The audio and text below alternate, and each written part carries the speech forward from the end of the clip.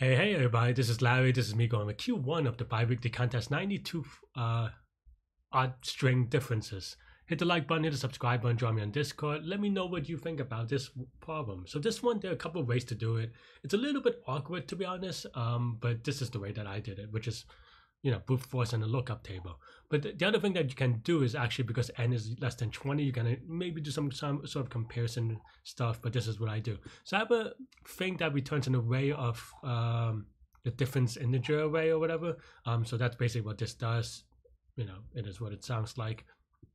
I converted a tuple so I could hash it, and then I just go through it again to get and calculate it again to get the word that appeared only once. So that's basically it.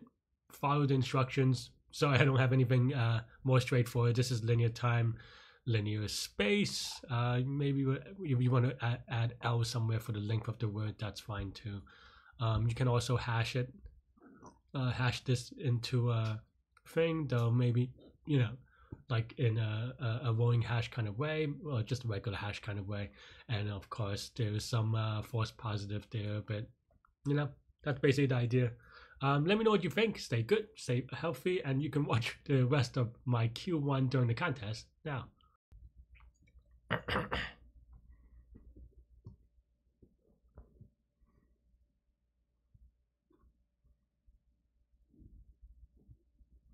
Say what?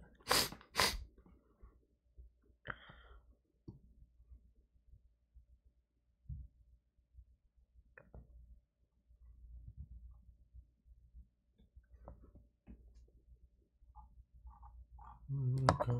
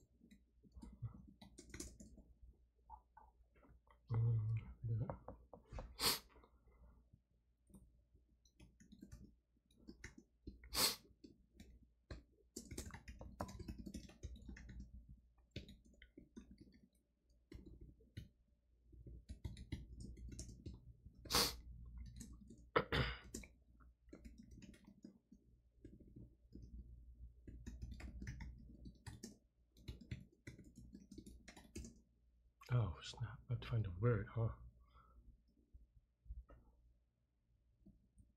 Whatever.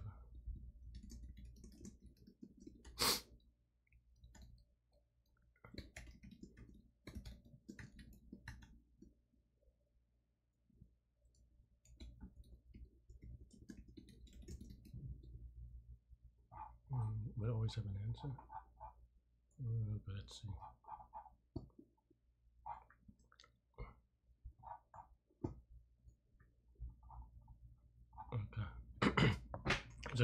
Thanks for watching. Hit the like button, hit the subscribe button, join me on Discord. Let me know what you think about this problem. Yeah, stay good, stay healthy, to good mental health, and I'll see y'all later. Bye-bye.